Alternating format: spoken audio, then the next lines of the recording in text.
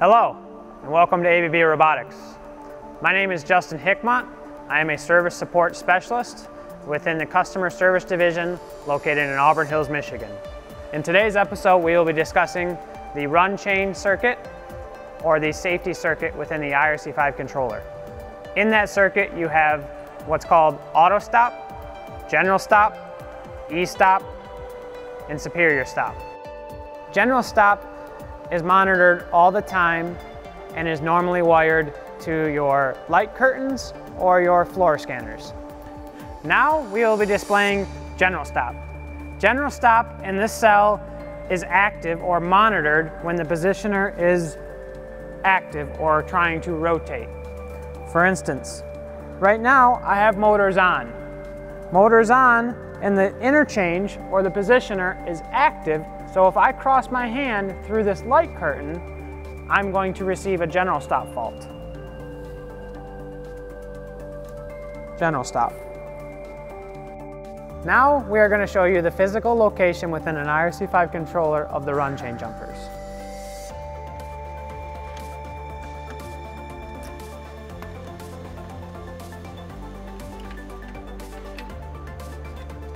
The factory run chain jumpers are located here. General stop signals are located on contact connector X5 on the panel board. The panel board currently has the factory jumpers installed. Now let's take a look at the electrical prints. Now that we are moving on to the circuit diagrams, you can take a detailed look into what position within the X5 connector are designated for each of the channels for general stop. The X5 connector in position 10 is the first positive chain for general stop circuit named GS1 positive. As you can see, there is a 24-volt supply coming out of the panel board on connector X5 position 12, which is being pushed through the factory jumper to position 11 and 10. Now that we know where GS1 positive gets its 24 volts from with the factory jumpers installed, let's go ahead and take a look at GS1 negative or 0 volt and where it's located on connector X5 position 8. As you can see in the circuit diagram, there is a very similar factory jumper in position 7, 8, and 9, which position 7 is the 0 volt supply from the panel board. If we look at GS1 and GS2 channels, you will see a very similar circuit. On connector X5 position 4, you will see GS2 positive is being supplied from position 6 when the factory jumper is installed. GS2 negative is located on X5 position 2.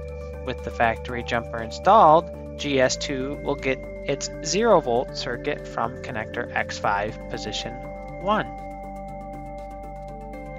Our general stop safety chain is a dual channel chain which requires each channel to be broken at the exact same time. If the GS1 channel is broken before the GS2 channel, then the controller will provide a fault in reference to an inconsistent timing of signals. Now that we understand our dual channel safety chain for general stop run chain, let's talk about some common wiring examples. The most common way to interrupt the general stop circuit is to wire the operator light screen or floor scanner and or safety PLC into GS1 positive located on connector X5 position 10 and GS2 negative located on connector X5 position 2. In the example displayed, we are using a Pluto safety PLC, which if we look is using our 24 volts coming from the panel board on connector X5 position 12.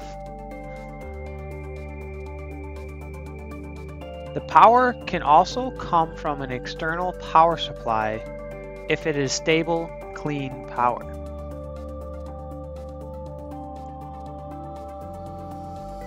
On the circuit diagram, you will see that the safety device is connected into GS1 positive connector X5 position 10 and GS2 negative connector X5 position 2. You will still need a jumper from position 7 to position 8 on connector X5 just to satisfy the 0 volt side of GS1 negative. And you will also still need a jumper from GS2 positive going from position 6 to position 4 on connector X5 so that we satisfy the positive side of GS2. Once all wiring has been set up and verified, then proper testing and verification of functionality will need to be performed and approved before the robot system is placed into production. Thanks for watching this video on the safety run chain inside an IRC5 controller.